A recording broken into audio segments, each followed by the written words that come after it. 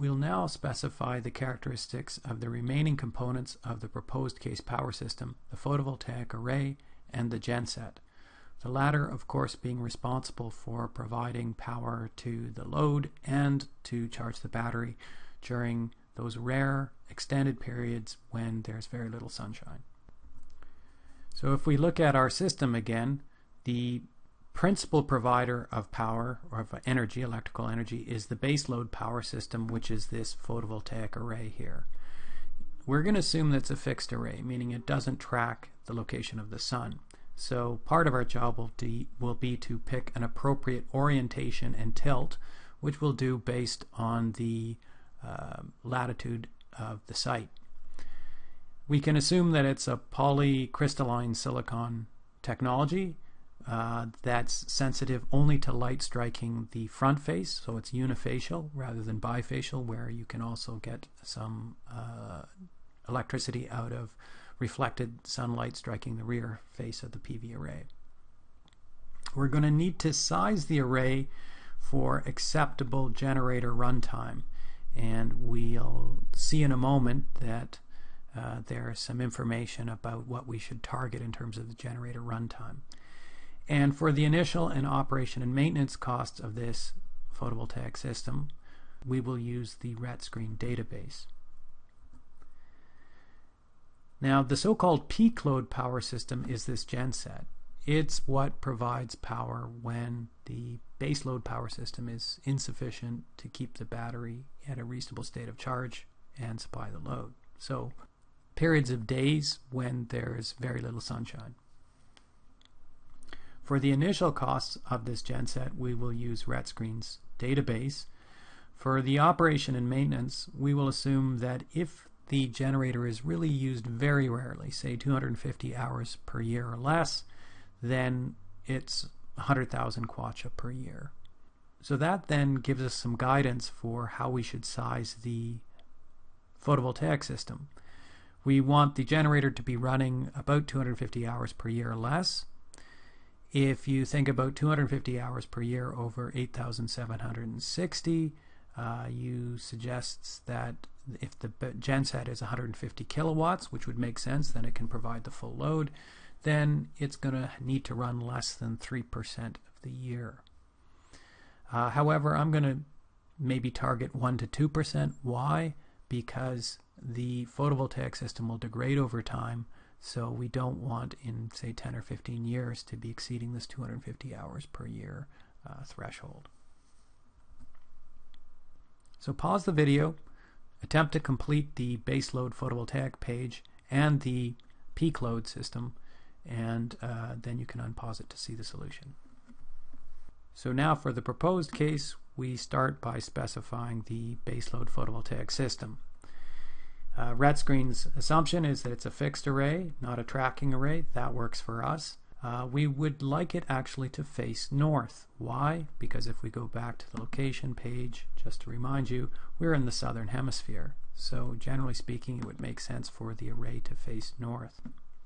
The azimuth is how we specify this, and we can see that actually the convention adopted in RETScreen is that north is 180 degrees. So we'll put in 180 for the azimuth here, and then for the slope, we will want to have a slope that's roughly equal to the latitude. So going back to the location page, we see the latitude is around 15 degrees. I'm not going to include the negative there, so I'll put in 15 degrees. And if you're wondering how I got that, you can look at help here, and you can see that equal to the absolute value of the latitude of the site. This is the slope which in general maximizes the annual solar radiation in the plane of the solar collector. This is adequate for systems working year-round. That makes sense here in Zambia because we're fairly close to the equator, so there isn't a great deal of seasonal variation. So it's a reasonable starting point here. Next we go here and indicate that this is polysilicon technology. The power capacity is something we're going to have to guess. Remember, we want to have enough photovoltaic capacity to satisfy at least 97% of the load over the course of the year, and I'm going to actually target 98 to 99%.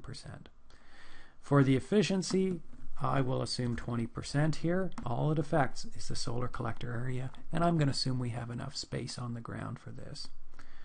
For the bifacial cell adjustment factor, I'm going to put that at 0 because we're using unifacial technology. That's our assumption.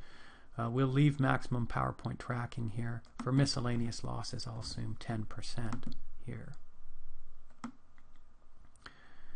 So now we just have to test a value here and see whether we can satisfy 97% of the load with that value, and if not, change the value. So I'll start off with, say, 100 kilowatts here.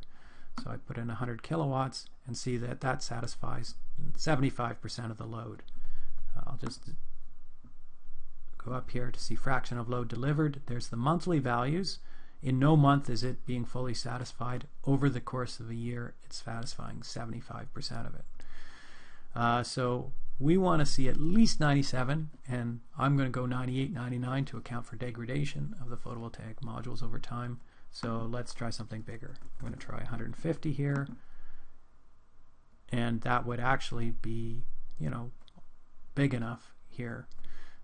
So I'll leave that at 150 there.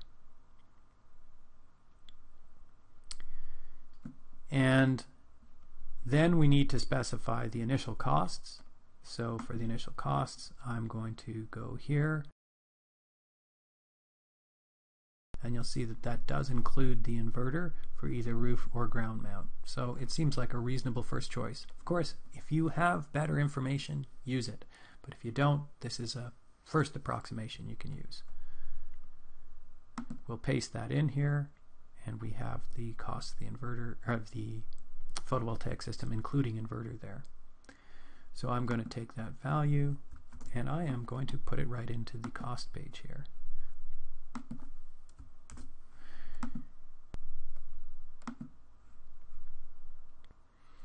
Now for the O&M costs, I can use the database again.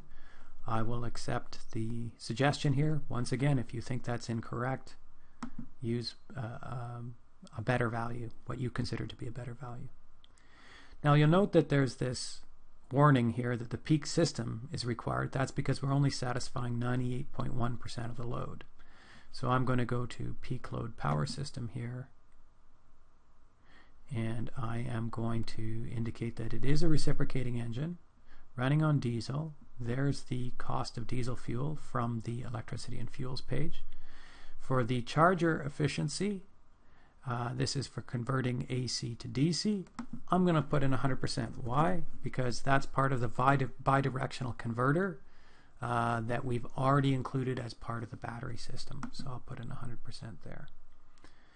And then for the capacity, we will assume it's 150 kilowatts so that if the PV system is down for any reason, it can satisfy the full peak load.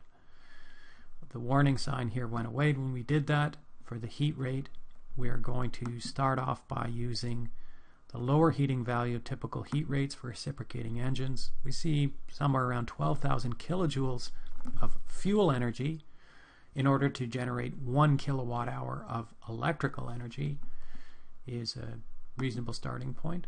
So I'll put that in. And then for the initial costs here, I will go to the cost database, and I will pick this cost here from the cost database, paste that in, copy that value over to the cost page here.